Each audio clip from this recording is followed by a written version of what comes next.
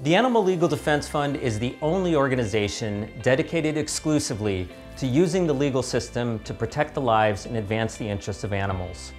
Because animals need legal protection from abuse and neglect, and to ensure our laws are effective and vigorously enforced, animals need legal advocates.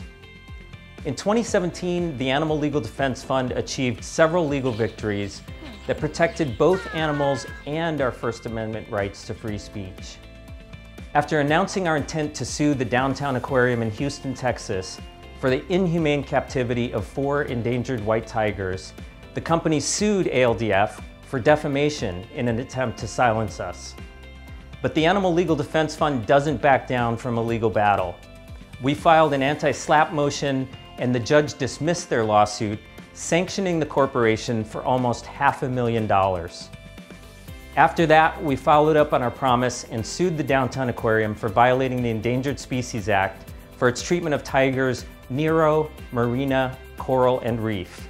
In another victory for animals and free speech, we successfully defended members of Los Angeles Cow Save, who were sued for trespassing by Manning Beef Slaughterhouse after the activists held a vigil for the cows slaughtered at the facility. These kinds of lawsuits are used to discourage animal advocates from drawing attention to animal cruelty, and we won't let them go unchallenged. The Animal Legal Defense Fund also continued its legal battle against unconstitutional Ag-Gag laws designed to criminalize whistleblowers who expose animal cruelty on factory farms. Following our legal victory striking down Idaho's Ag-Gag law in 2015, we won our case against Utah's Ag-Gag law this past July, convincing a federal court that the law was unconstitutional. Our battle continues with pending litigation against the Ag-Gag laws in North Carolina and Iowa. The Animal Legal Defense Fund was also part of a coalition of animal protection groups that joined the state of California in successfully defending and upholding California's 2004 law banning foie gras, which is produced by cruelly force-feeding ducks and geese to induce a painful liver disease. The Animal Legal Defense Fund was also the lead plaintiff in a successful lawsuit by a coalition of wildlife protection organizations against Wildlife Services, a program of the U.S. Department of Agriculture that kills wild animals at the behest of ranchers, all at taxpayer expense. As a result, the agency must now comply with laws that require full consideration and documentation of the program's effect on the environment. Sadly, our all-out 6-year legal battle to free Tony the tiger, held captive in a cage in a truck stop in Louisiana as a curiosity, came to an end when Tony was euthanized. We're still in court fighting to make sure that Tony's owner cannot fill his empty cage with another tiger, and to make sure that no other tigers in Louisiana will suffer a similar fate. And we will continue to fight to assure that animals like Tony are legally recognized as individuals under the Freedom of Information Act. A victory in this case will ensure that animal advocates can get quick access to public records when the well-being of an animal is at stake. And we will continue to build on our many legal victories on behalf of captive wildlife in Tony's memory.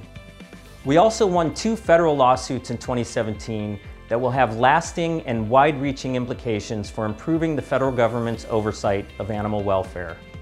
The first will force the USDA to defend its decisions to reissue wildlife exhibitor licenses to facilities cited for violating the Animal Welfare Act. And the second victory created the opportunity for animal advocates to intervene in enforcement actions filed by the USDA against roadside zoos, puppy mills, or other facilities that violate the Animal Welfare Act.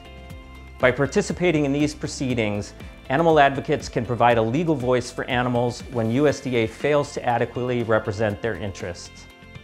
The Animal Legal Defense Fund's crime scene to courtroom trainings for prosecutors and law enforcement officers across the country offer cutting-edge techniques for investigating, charging, and prosecuting animal cruelty crimes. And our staff of legal experts directly assisted in the handling of nearly 100 cruelty cases in 2017, including securing convictions in a horse neglect case in Virginia, where the defendant was convicted of 13 cruelty charges and sentenced to 2 years in jail. We also fund the nation's first groundbreaking statewide dedicated animal cruelty prosecutor in Oregon, assuring that animal cruelty crimes are taken seriously and handled expertly. So far, the program has taken on over 150 cases involving victims ranging from dogs and cats to cattle and horses. The Animal Legal Defense Fund continues to pioneer and advance the study of animal law in our nation's law schools. There are now nearly 220 student Animal Legal Defense Fund chapters, one in nearly every accredited law school in the country. And thanks in part to the advocacy of chapter members, there are over 177 law schools now offering at least one animal law class. In 2017, we also launched the Animal Law Academy, providing webinars, workshops, and additional online and in-person educational opportunities, engaging nearly 2,000 law students, attorneys, and legal professionals.